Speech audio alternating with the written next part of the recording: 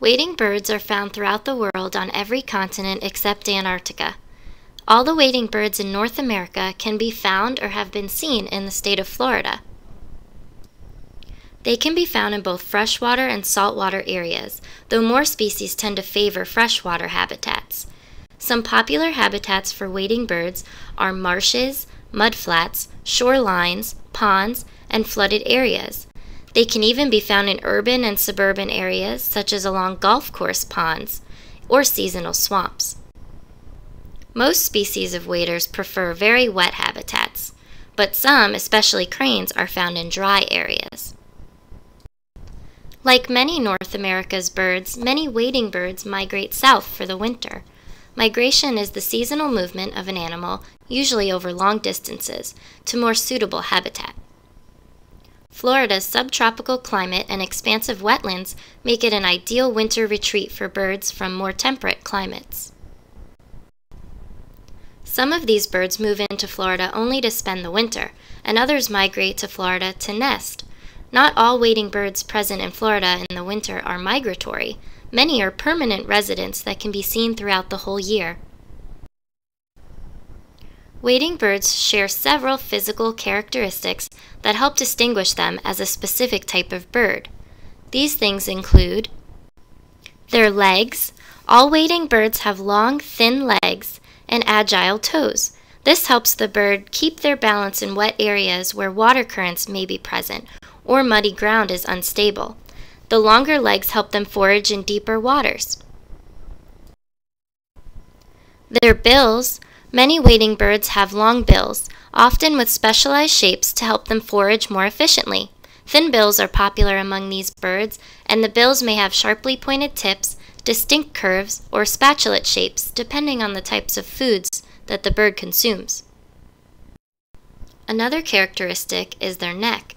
Long, agile necks are common among wading birds, and the birds often change posture, which may drastically change the shape of their neck. Powerful neck muscles help waders such as egrets and herons hunt effectively by spearing prey. Then there's their plumage, which are the feathers on the bird. Larger wading birds such as herons and cranes often develop elaborate plumes during their breeding season, while smaller waders such as rails are much more camouflaged. In addition to physical characteristics, wading birds share a variety of behavioral traits that help identify the bird family. For example, foraging.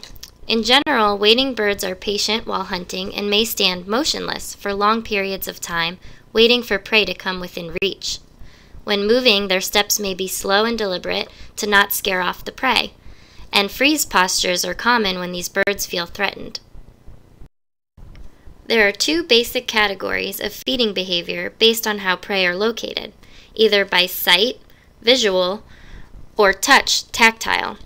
Two examples that characterize visual and tactile feeding are when great egrets hold their heads above the water searching for prey, and then strike at an individual prey item, or when wood storks who submerge their bills in the water and hold them open until they come into contact with their prey.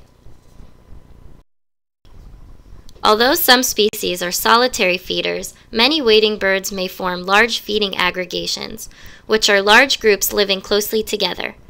These aggregations can include multiple species and typically form where prey are abundant and easily available. As for vocalization, as a group, wading birds are less vocal than many bird species, though flocks can be relatively noisy and nestlings may have begging calls or whimpers.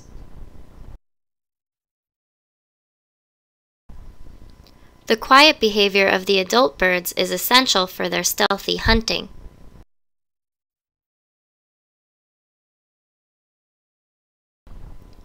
When in flight, these birds typically have their legs fully extended to the rear, with the feet often extending past the tail.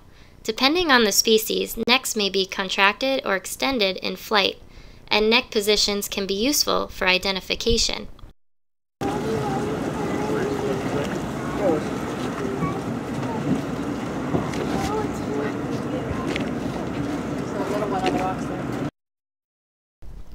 The following are some of the wading birds frequently sighted by our survey team.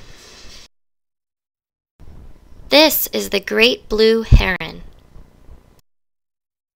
It's a bird?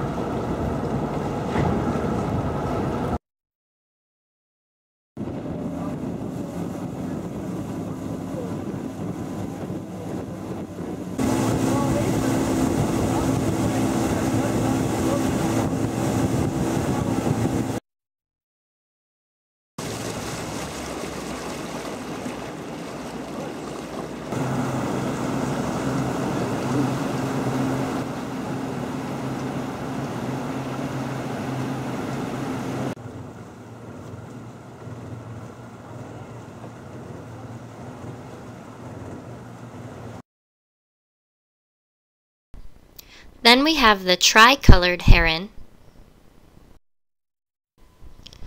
This is the little blue heron.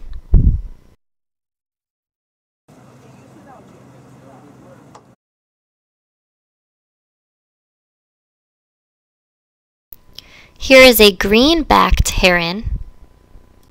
Here we can see the black-crowned night heron.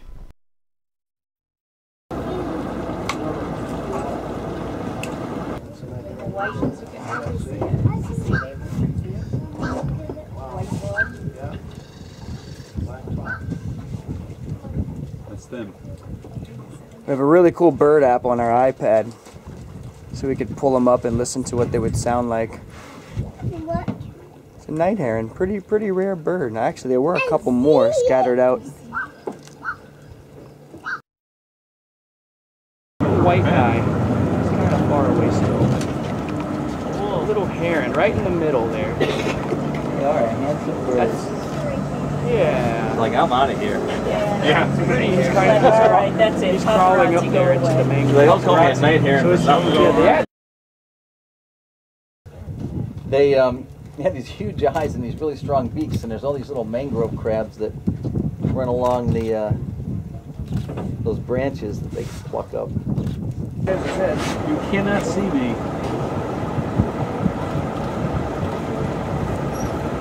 He's like, I think they see They me. got these huge long.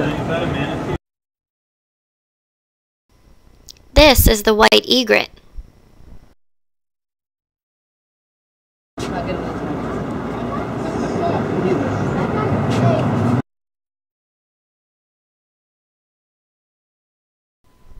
There's another type of egret called the snowy white egret.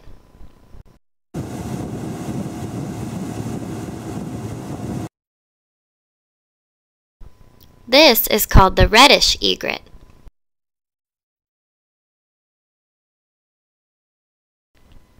Here is a picture of a stork. We also see roseate spoonbills. Their bill is the shape of a spoon, hence the name.